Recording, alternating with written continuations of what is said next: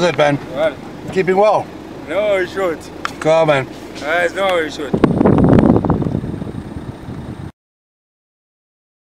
The reason for me getting involved is it's my duty as a ward councillor to oversee the activities here and to be involved and represent the public and residents. That's what happened here yesterday. What happened yesterday morning early was that an engineering fault at the pump station.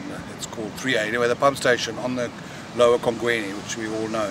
It's not our first incidents we've had here of that. There was a severe mechanical failure which resulted in danger to staff, personnel and to extreme damage to equipment.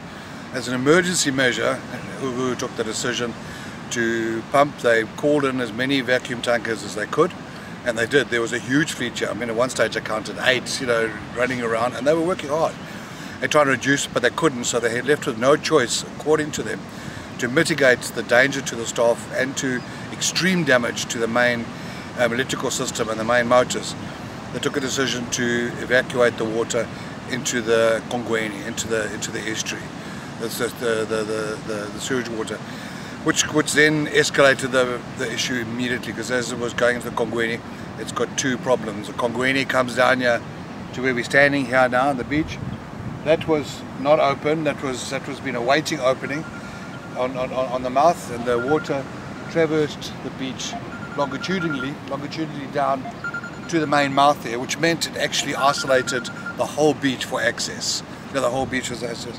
They did come on insistence and put up signs saying that the beach was out of commission, and they also requested the assistance of Rankonyeni and its contractor, the Lifesavers, to assist with informing the public not to enter the water, in fact not to enter the beach.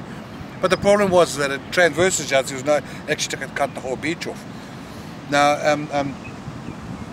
the decision was then taken under the existing permission that's been granted for the mouth to be reopened. Ugu acquired a large excavator which got here late yesterday afternoon, and first of all built a bit of a dam over there and then cut through there to get the water out into this, to get the Congweni to drain out to the sea, and also to protect the beach itself. The damage to Congweni, this doesn't alter that in any way. The sewage, you can smell it, you can see it. There's no doubt that it's a severely impacted environmental system. But here we at least to start making positive efforts to get the beach back to its...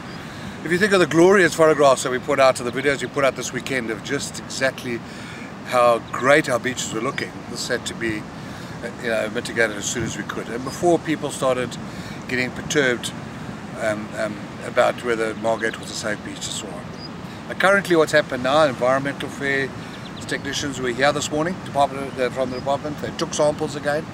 They'll be culturing them, and we're looking to the earliest possible chance of being able to open the beach again for safe bathing and recreation.